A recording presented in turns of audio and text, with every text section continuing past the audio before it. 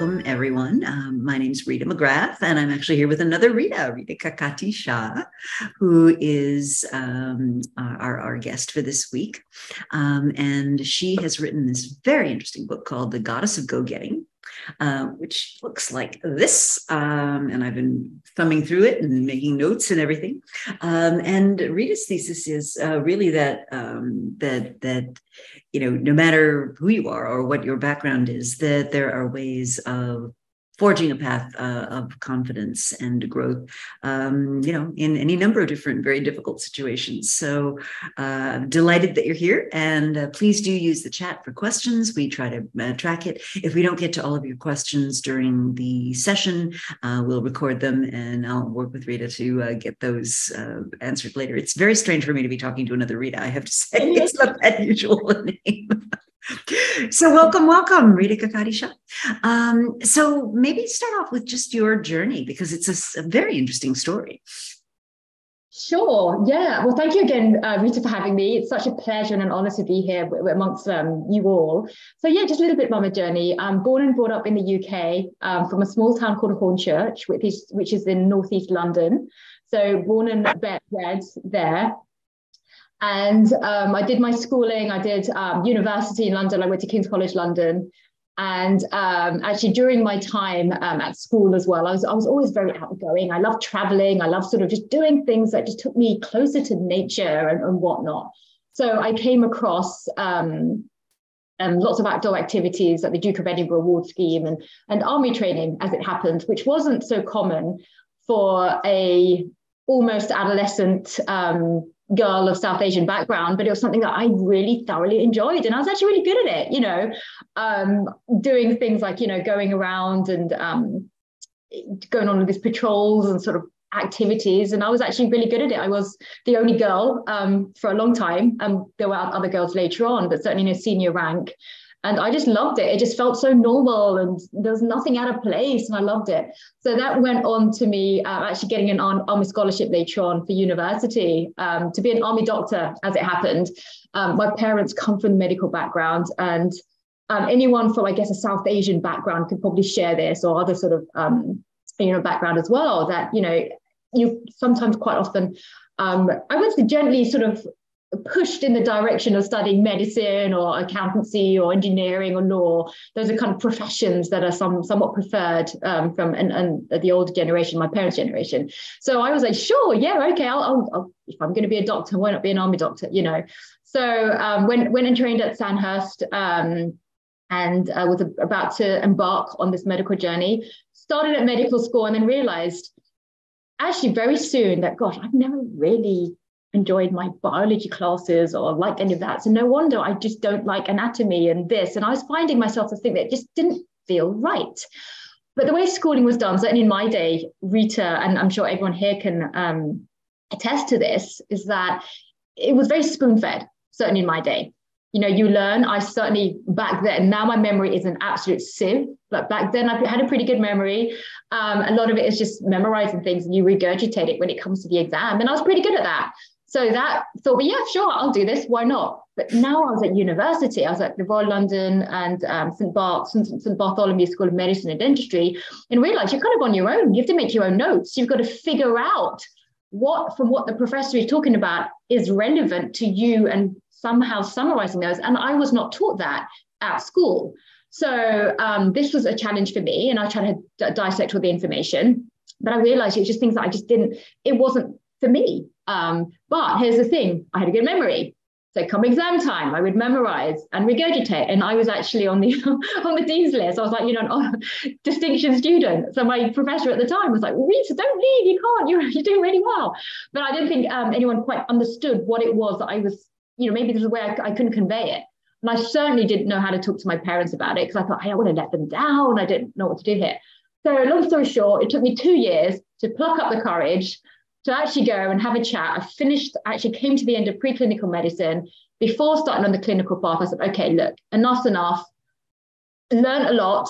I did, it was all up here. It'd probably be gone the next week, but I didn't tell them that. But, I just thought I needed to do something else that was me. It did not feel like me. So I went back to ground again, and I thought, okay, well, what do I now do? You know, I broke it to my parents. Yes, there was a bit of shock, hurt, not understanding what was going on. But I felt kind of on my own at that point, because I thought I've got to figure out what that journey entails, you know, but I knew I had to do it. So King's College London was part of the University of London. So I actually explored sort of different courses, and I thought, what do I like? Well, I loved languages. You know, French was something that, you know, I loved. I loved mathematics and I loved art. I've always had a bit of a, you know, painting, artistic, you know, tendency to my background. And then I thought, okay, well, French, I'm in Paris every other weekend anyway, and traveling around. So technically, if I'm immersed, that's really the best way of picking up the language. Art, I thought, you know what, that's something that's in my heart. That is something that I can do. And then, you know, I can learn and actually take little courses here and there. But mathematics, that's something that's not so easy to just pick up out of a textbook.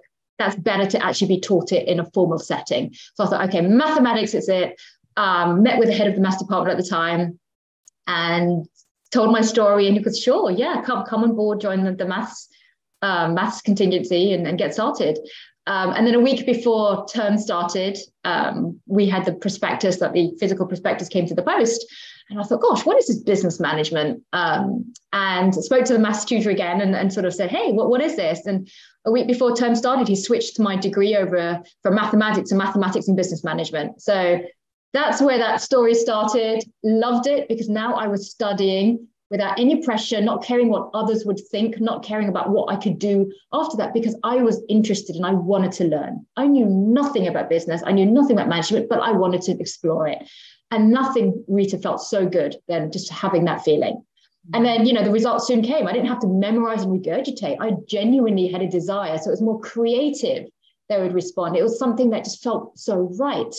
And it was during these creative times that I stumbled upon a careers fair. I actually went with a friend of mine. She was in the year above. I didn't know what I wanted to do in my career. I was just wanting to learn. So she went into the careers fair. I stayed outside. And I got chatting to this lady who had just come out. I was chatting for a good 45 minutes because my friend was still inside. Just about life, about this, that, and everything. About, you know, what do you think about this? And, oh, did you see that in the news? What do you think is going to happen there? You know, just a nice little chat about things like that. My friend came back, and then this lady gave me her business card and said, it was great chatting. I had a great time too. She said, I'd love you to come and meet some of my colleagues. Our offices are really just down the road. She was the head of global recruiting at Goldman Sachs.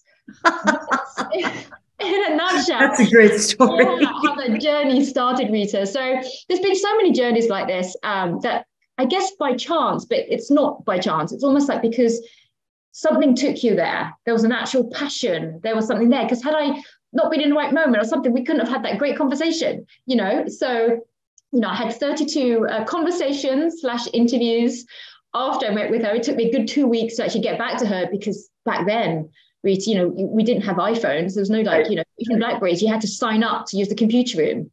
It was a good old DSL connection. There was no broadband or Wi-Fi of any of that. So you had to sign up. It took me a couple of weeks to get there, log on to your email, forgot my password, had to go to the head of tech to figure out how to, get in, all of that stuff.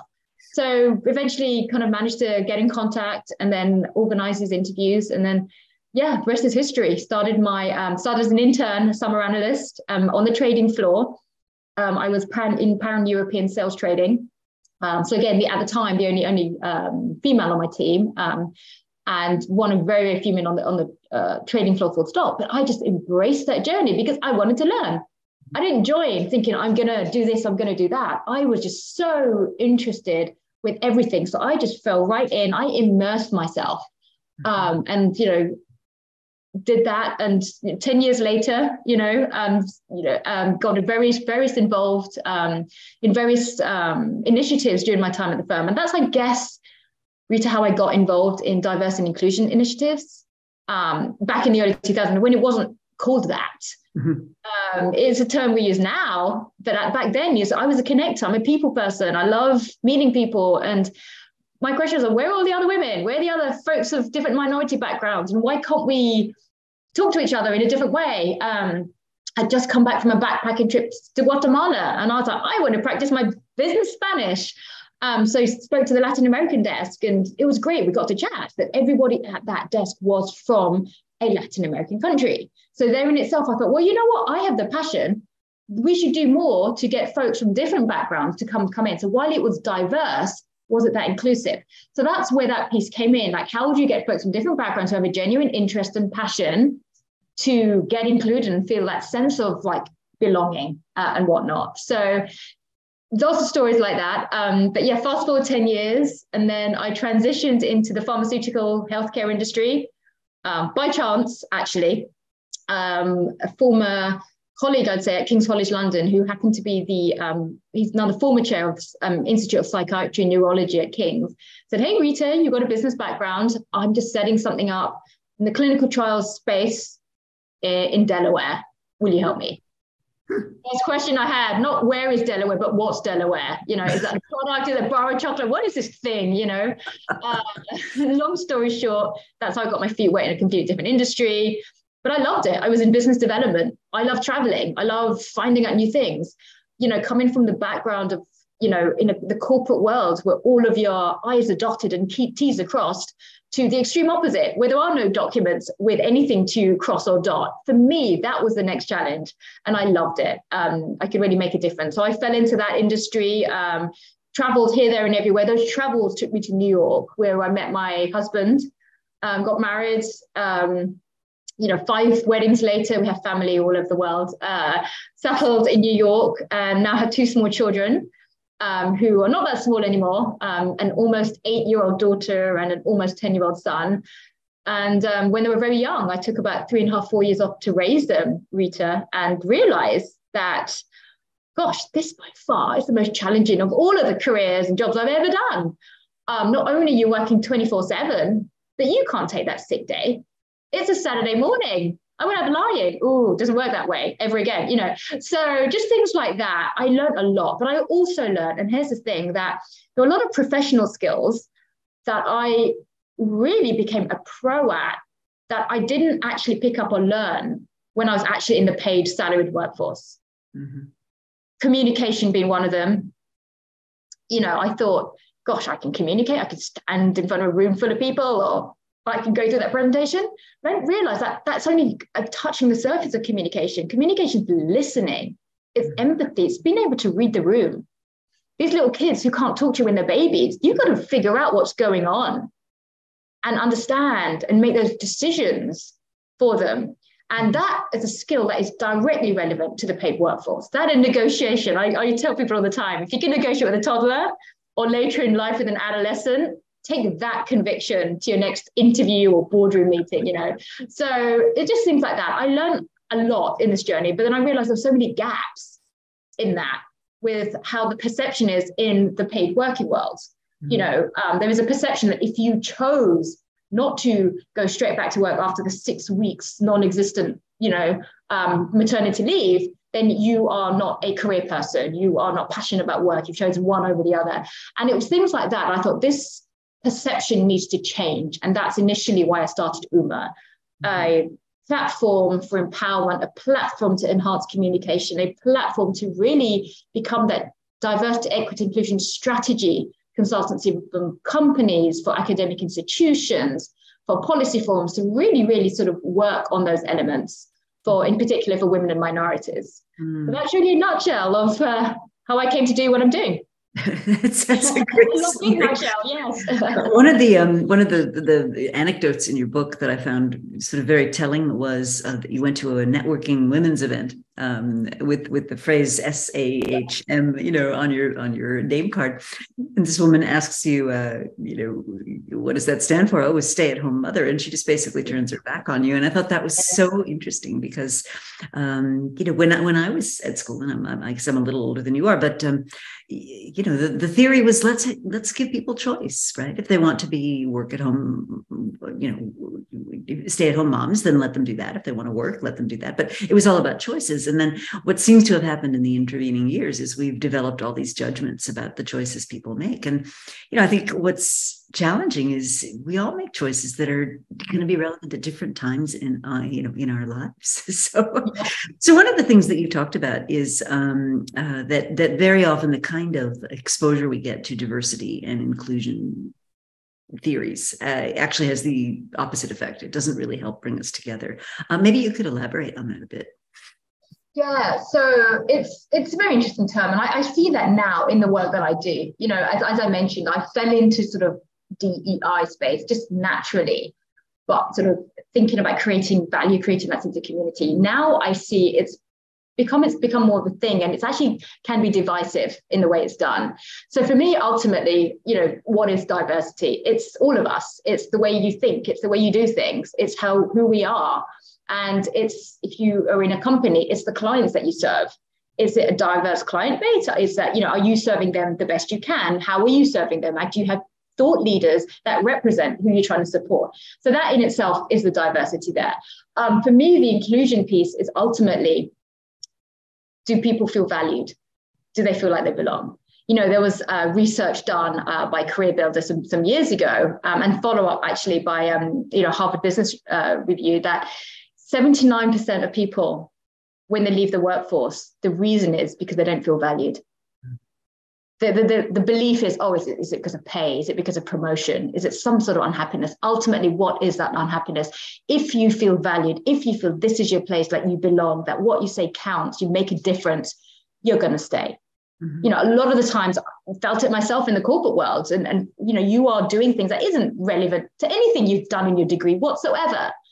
But, you know, it's the people that surround you. Do you get along with them? It's a team, you know. Do you feel like what you say counts? Do people even listen to you? That's the reason you're there day in, day out. You feel, you know, it drives you.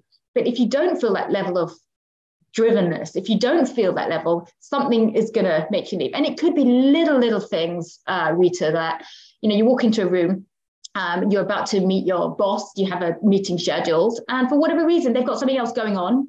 They might have an emergency, but they're looking down. They're not even making eye contact because they're, oh my gosh, an emergency is something, someone's school just sent a message and they have to read it, but you've walked in at that moment and they don't make eye contact. You add those little things up, they feel like, you know, this person feels like there's too much going on. They're overwhelmed with something else. The employee that's walked in thinks, that person won't even look at me. They won't talk to me. You know, so these little things build up and you don't feel valued.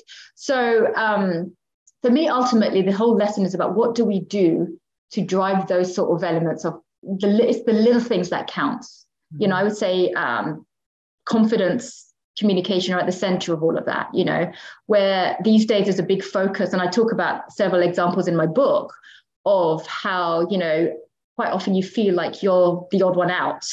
And that is linked to diversity in many ways, but also inclusion, you know, feeling the odd one out. We all have, you know, I define minority as being more textbook definition of minority. Minority to me isn't just gender. It's not just ethnic minority. It's if you are in the left of any situation. And the reason I say that, Rita, is because this book is for everybody.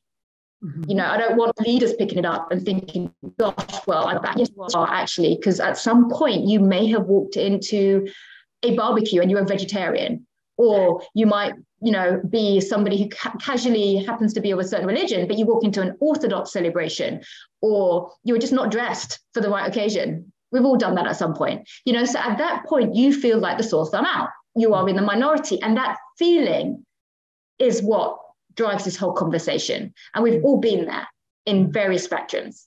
So it's understanding those feelings, what drives, makes you kind of more empathetic to think, gosh, what did I do? Did I get really anxious and nervous and say the wrong thing because I just felt weird? Or did I deal with the situation and sort of just go straight in there? So it's things like that, these little nuggets of life, which actually equips all of us to react differently to these situations.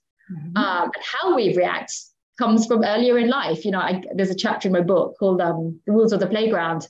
And I talk about this starts right from childhood.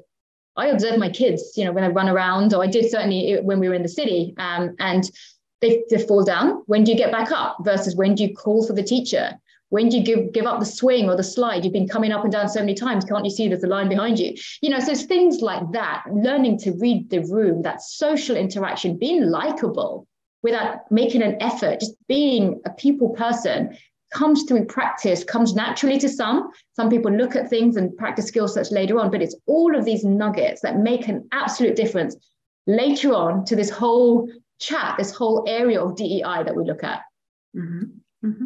So one of the things that you talk about in the book, I'm just to see if I can find it here, is 5 ways that you can practice empathy, which I thought was really interesting. And so just to do the summary, right? So one is reach out to somebody who's new and ask how they're doing, find out what the biggest challenges they are, the biggest misconceptions they have a culture event, tell a member of your team the first impression you had of them when you first met them, I love this one, play if I were the CEO game, and celebrate the holidays of people from different teams. And what really struck me about each of those examples is, these are not expensive things, right? I mean, they're not difficult things. They just require a bit of time and effort. And I guess what we're learning so much in organizations is that so many of the things that make the biggest difference are actually not related to how much budget you have or how much you're investing. They're a question of mindfulness and paying attention.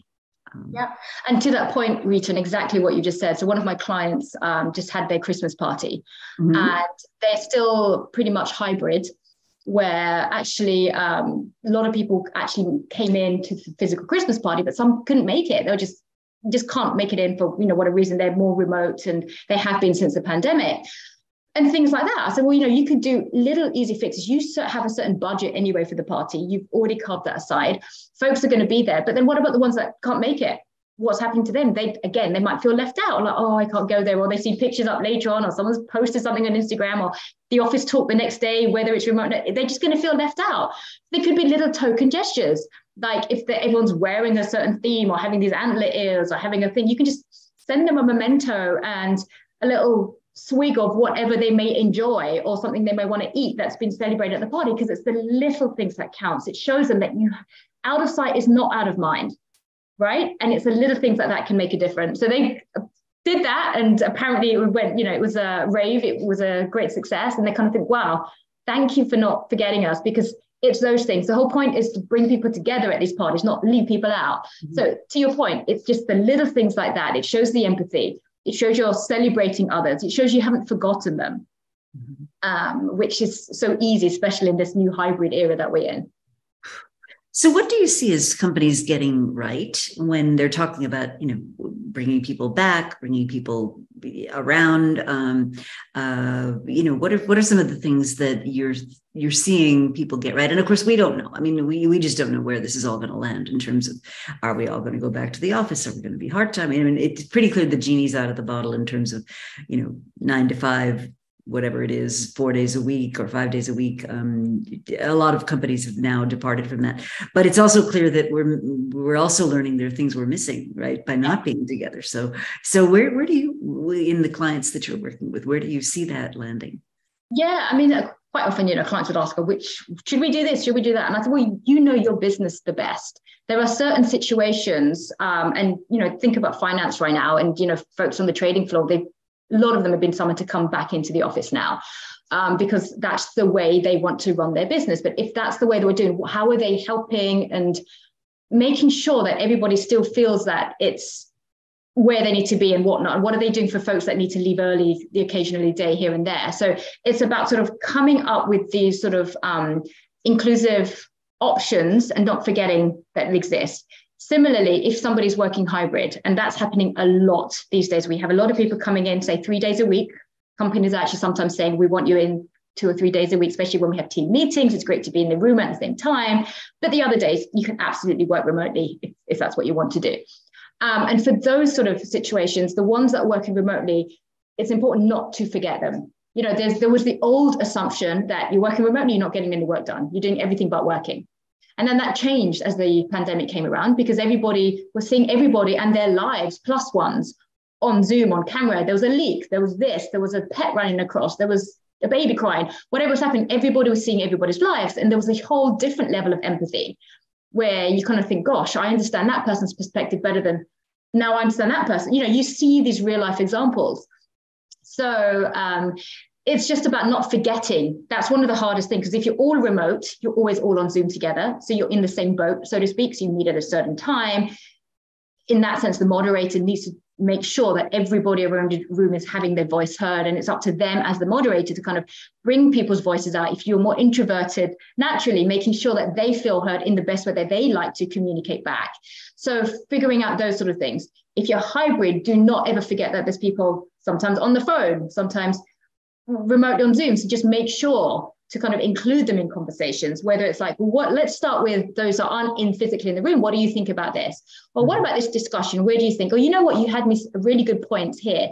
Bring them into the conversation. So I think, there isn't advice you can say you should do this or you should do that. It's up to companies because they know their business and their clients best.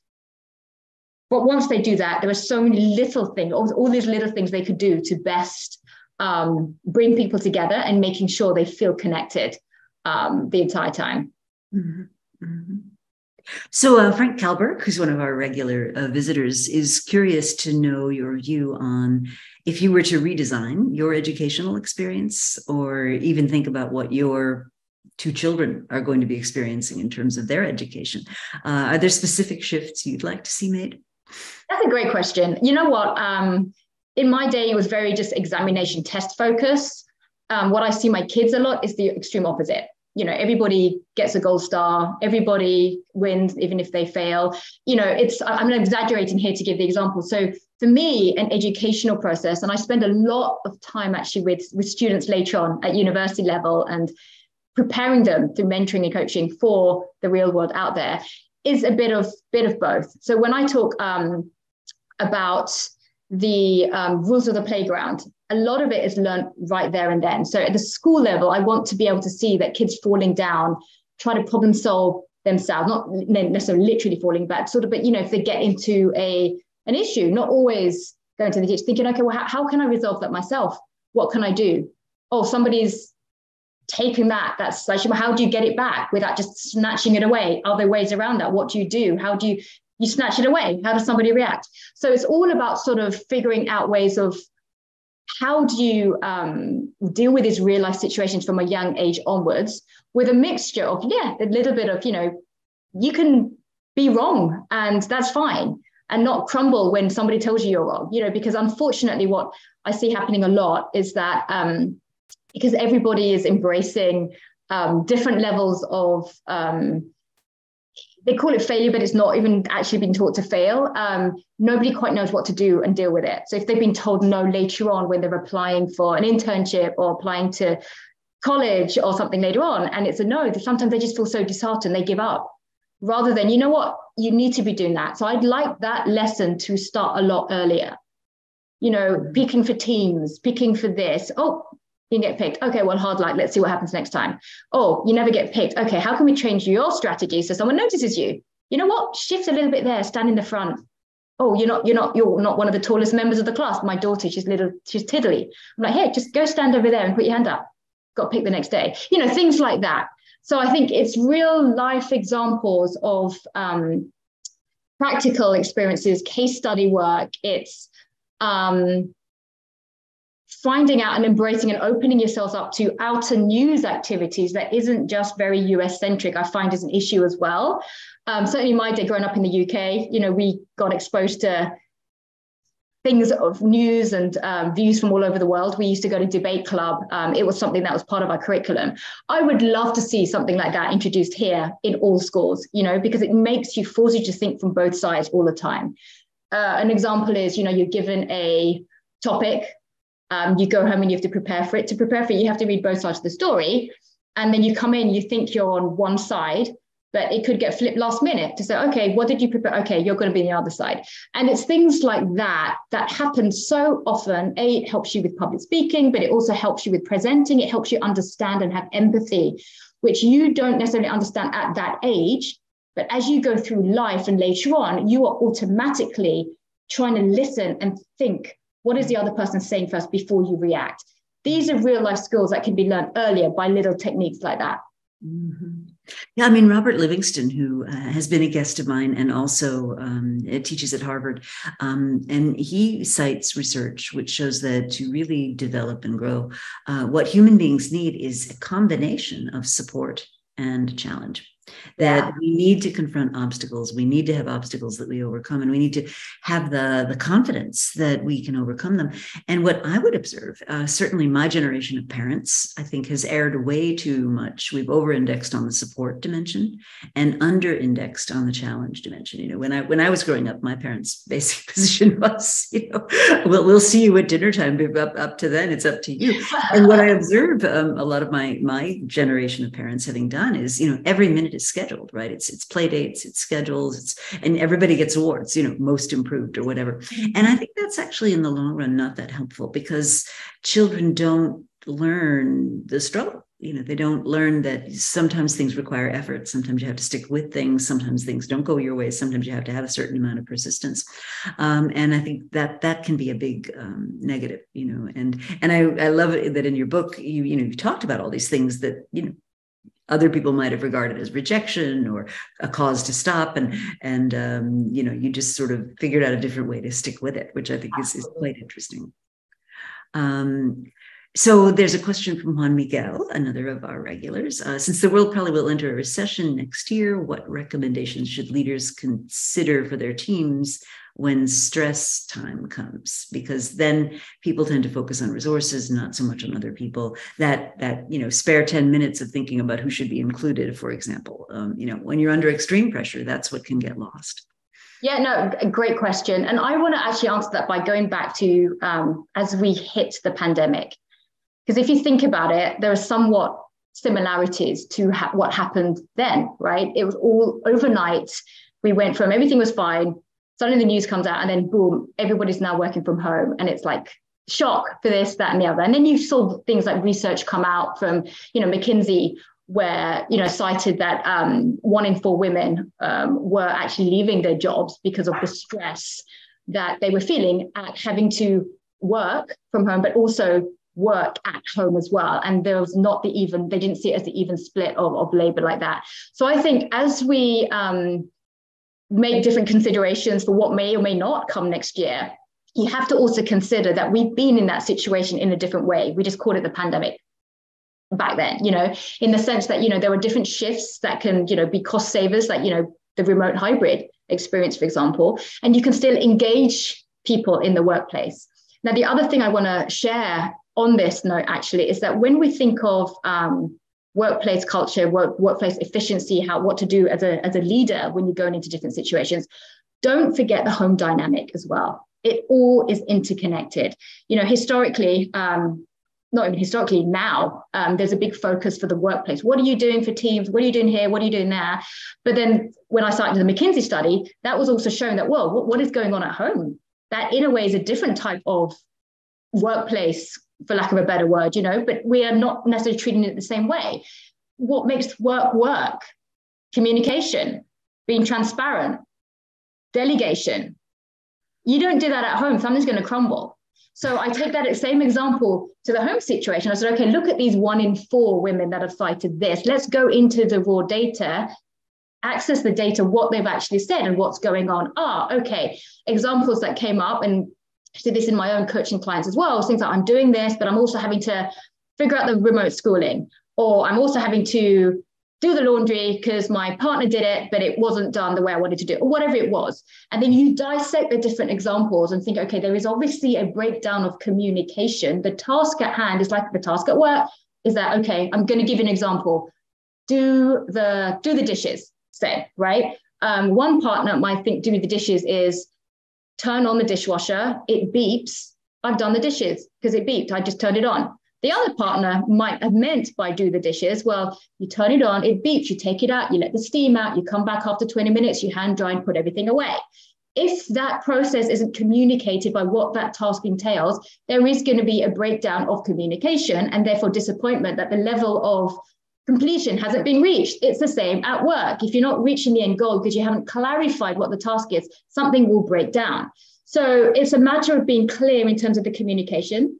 It's also a matter of delegating in different ways as well. So for example, in the workplace where you delegate, you can also do that at home as well. In my personal example, because, you know, have had two young children, we treat it like a game. I said, all right, this week, and it's my husband and I, we equally kind of do these things. It's okay, either my daughter will partner with me or my son, and one of a pair of us are on laundry duty, the other one's on dishes duties, and we just do it. It's not even a chore anymore. It's just something you do. You just fit it into your day. You structure your day around it. We just do it as part. It becomes the norm because they're used to doing that, and they have been doing it for now a couple of years. It's for them. It's not unusual to do things like that. There's no gender in that. There's no this. It's just something they have to do. We all pull our weight around the house during the pandemic in particular. And it's something that we've kept going. So I think a lot of the issues that I see that can be addressed is because of, I would say, that transparency, that communication, that self-belief, that confidence piece that actually needs to go hand in hand with what's going on at home as well as in the workplace. So a much more integrated view of how those things fit together. Yeah. So tell me a little bit about Uma. So you had this fabulous career at Goldman Sachs. Then you went off and did the pharma thing, then the mom thing. And why did you decide not to go back into a corporate setting and to start your own gig? Yeah, Rita, that's a really, really good question. And I was for so long thinking that's what I'm going to do. I mean, initially, and this is what a lot of my clients do, when you have taken some sort of hiatus for whatever reason, and you're thinking of going back to something, it's very natural. The first thing is what you used to do before. That's the first thing you think of. And quite often you start to go down that path. Think, okay, I came from a finance background or I came from a law background. That's what I'm going to go because that's what I know and do. So I was, meeting friends of mine for coffees. I was actually pretty good at keeping in touch with former colleagues of mine. So met for a few coffees with, cross industry, so in finance as well as, and on the equities and fixed income side, because I worked in both areas while I was at the firm, and in the pharmaceutical industry, so had many of these conversations. Then I thought to myself, I learned a lot of lessons and things, and I thought, okay, well, there's a big gap with what I was seeing and even some of the conversations I was having. I remember one of my former colleagues, in the nicest way possible, said, but Rita, how can you show that you're now like a go-getter again, and one of the reasons I wrote the book Goddess of Go-Getting was because of that. How can you show you're go-getter? Because you left the workforce. Rather than you transitioned into something different, you left. It's almost like it's very black and white. It's very cut and dry. If you left, you are not passionate about work. How can you be a career person? You're not the kind of mindset we want. So that was a very subtle way of me thinking, it's actually the furthest from the truth. There's not someone more kind of like go-getting or passionate or ambitious than me and others in my same boat. But that was the perception. So I'm thinking, what can be done? So either I go back to a similar role that I did before, absolutely I can, but I couldn't stop that feeling of how do I change the perception? What can I do to change the perception? You mentioned, Rita, in my book, I mentioned the example before I made the decision that I was going to start UMA. I went to a networking event in the city. It was a women's networking event. And, I managed to fit myself into a pre-pregnancy dress. I was like, hurrah, put on some heels, which I couldn't fit into them properly. So I was hobbling the whole night. So they weren't very comfortable. But, went to this event and everyone was writing their names and their professions, what they do, where they worked. So as you mentioned, I put SAHM on my name tag. And the first guest over there, we kind of chatted and she asked me, she goes, oh, where do you work? What's SAHM? And I said, oh, it means stay at home mum. Then she just literally, kid you not, just turned around and walked away. That was it. Wow. Like, whoa, this was the first event I'd been to at all. I had confidence issues when I was stay at home mum. There were times where, I would think, when people would ask me like, oh, what are you reading right now? I'm like, oh, Thomas the Tank Engine, Good Night Galaxy. I don't have time to read the news and figure out what's going on. I just I was covered in diapers and burp cloths the whole time. You kind of are when you're a young, new parent. And then so I was thinking like, my husband would say, hey, let's get the babysitter out tonight. Let's do date night. Or I've got, meeting with some clients. Why don't you come along? You meet some more, clients as well. I was petrified, Rita.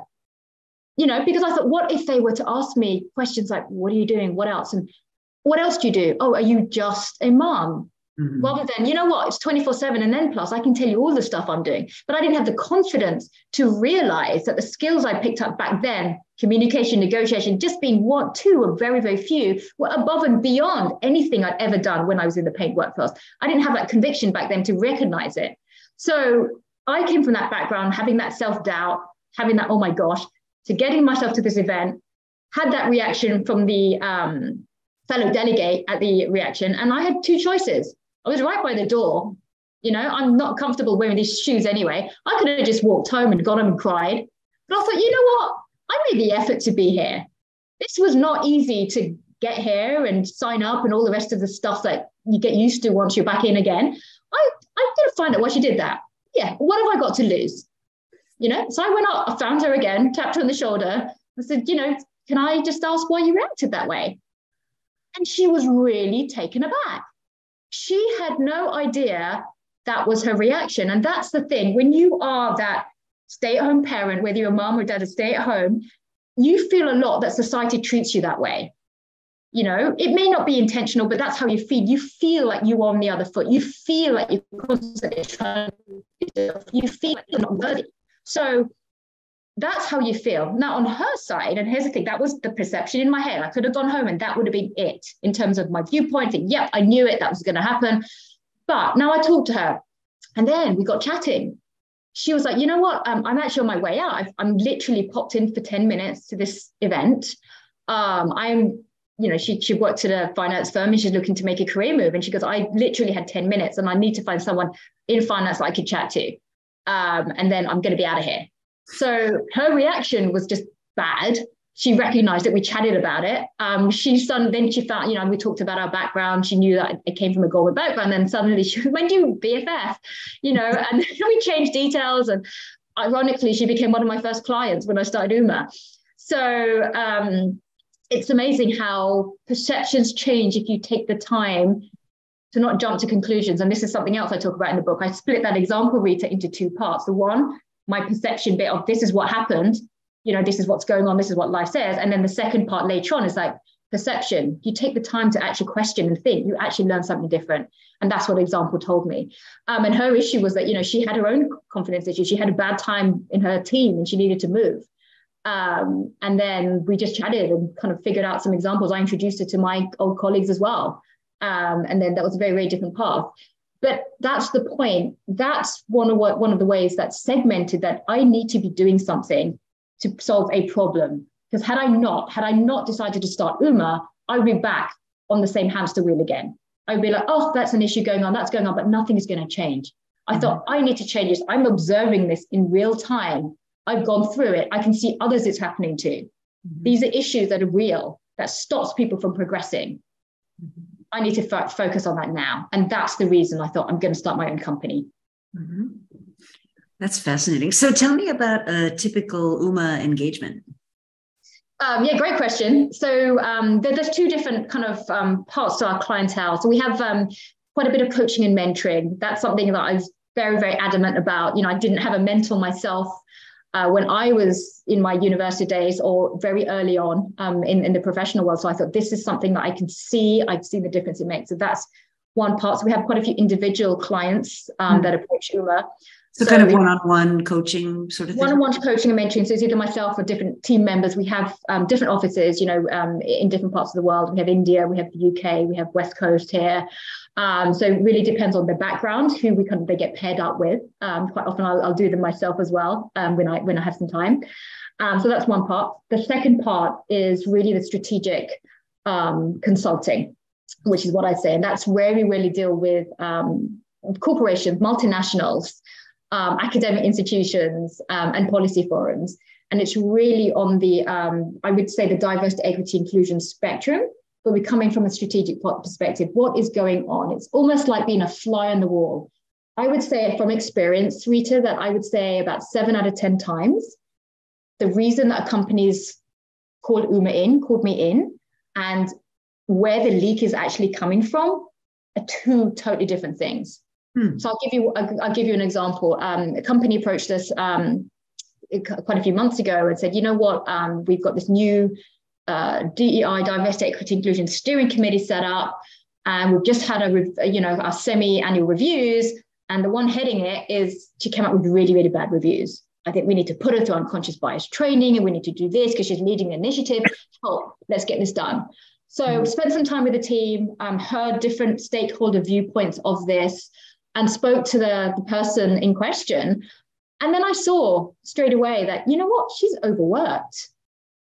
She might be the steering committee here, but she's also doing she's doing a completely different job at the same time. This isn't all the only thing she's doing. So she's totally overworked, overwhelmed, million things going on, outside personal life going on as well. Phone calls ringing, emails, and she has no help, not delegating, none of that. So totally just worked with her and other team members to say, okay, well, this is the perception, this is what's coming up. We need to work on her, just restructuring her day, helping her delegate what she's doing, and a bit of communications there. So things like, someone walks into the room. I gave you the example earlier, and you're doing something, but for that 2 seconds, you've made an appointment, you put your phone down and just make eye contact and hi, how are you? And you know what? I'm so sorry, but something's come up last minute. Would you mind if we rescheduled? Look them in the eye when you say that. You can do that. It takes 10 seconds out of your day compared to looking down and not giving somebody an answer. You can still do that. People understand there's empathy on both sides. They value that you've taken the time to be transparent and communicate to them. So just little things like that made the difference.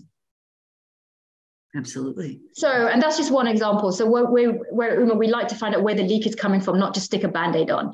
So, and that's why holistically from a DEI perspective, I think a lot of the issues that we see is just communication, perception, taking the time to understand others. Mm-hmm. Mm-hmm. And you would argue that you really can help organizations become more empathetic, become places where people can sort of hear each other, where people feel that they can belong better. And I sense such a hunger for that. The numbers, depending on which study that you read, it's anywhere from 35 to 55% of the workforce is not engaged, don't feel their employer cares about them, don't feel they have a sense of agency, don't feel they have control over how they're spending their time. I mean, it's just bad. So what do you think it's going to take to have companies take this agenda seriously? Because, I work with a lot of corporations, and for a lot of them, it's still, God, could everybody please stop whining and get back to work? I mean, it's not that they don't recognize their issues, but they don't think they're the top of the list. Let's put it that way. Yeah, absolutely. There is and this is such a vast spectrum. And I've got to be honest with you, Rita, the larger the company I work with, the more issues there are, and everybody tries to address them all at the same time, so nothing actually gets done. So a year later, you come back and everyone's like, oh, how's that going? And oh, what are the metrics looking like? And nothing's shifted. Or the metrics that they're measuring themselves on shouldn't be what they're measuring themselves on. So I always try to look at where is the root coming from. So quite often I speak to companies and we start off by feeling the pulse. Let's see what the folks on the ground are saying. Yes, I know the company might think we need to do this because in a way, shortcut, it's checking a box. But I want to know what's actually going on. What are the pain points? What's going on? So quite often doing surveys to start off, to feel the pulse of what's going on in the company. What are they feeling? What are the issues? Is it something like, could it be just within a team? There's something going on. And is it just that team, or is it company wide? You can actually kind of figure out okay, these teams, they're all coming up with these sort of responses. That's coming up with that. It was only the hybrid folks, or it's only the in-person folks. And you can actually start to see themes and pain points. Mm-hmm. Once you do that, you get a better understanding of, okay, these are the issues we're dealing with. Now let's try to figure out what's a good way to deal with that. Some of it I like to do is, once we've decided, okay, these are the pain points, get executives, senior leader level leadership involved at the outset. Mm-hmm. So rather than send an email and say, hey, we're doing this, and then was like, oh, yep, okay, great. Actually sit down, doing a roundtable discussion, a practical role-playing, whatever you want, an interactive roundtable discussion with these senior folks, so they actually get it and they want to do it, and they come up with ideas themselves. Because once they're invested in it and this is their company, they got to feel that sense of that ownership as well. Things can really, really take a different direction. Mm-hmm. So once you have their blessing, get them involved, and this is what I'm thinking of doing. What do you think? Mm-hmm. What about this? And then they come up with ideas as well, and then they're in it. Once you've got that, then it's a lot easier to kind of organize training sessions, discussions, keynote talks, focus groups, things like that, once you have that buy-in from senior leadership. And I can't stress that importance enough.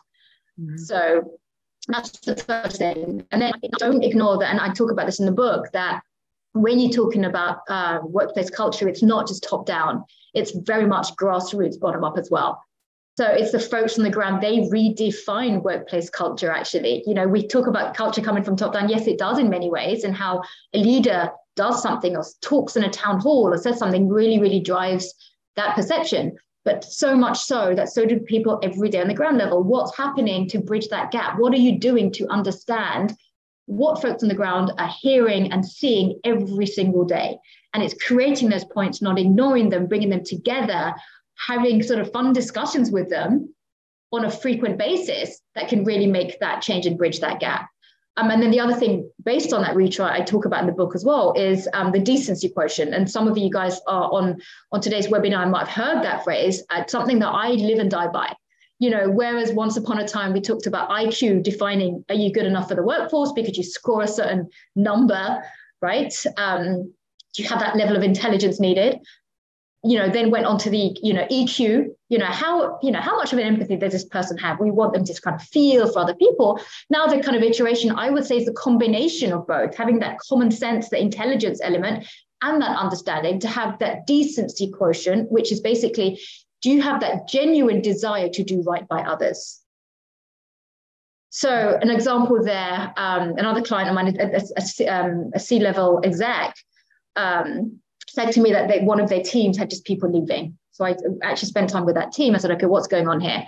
And the manager said, well, Rita, here's the situation. You know, we had a mum, she came back to the workforce and we did everything for her. Letting her leave at 3 p.m. every day and all the rest of it. But she ended up leaving. And you know what? We had lost other 2 people on the team. So I'm like, okay, can I get to see some of the exit interview scripts and whatnot? Can I even access? Are you still in contact? Is there any way we can do that?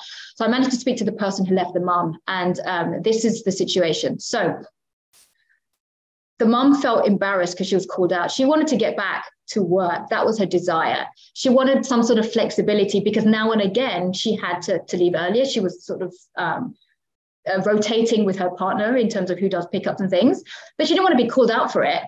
She wanted to get on with her work. Similarly, the rest of the team members, they're like, I'm here day in, day out. Why does she get special treatment?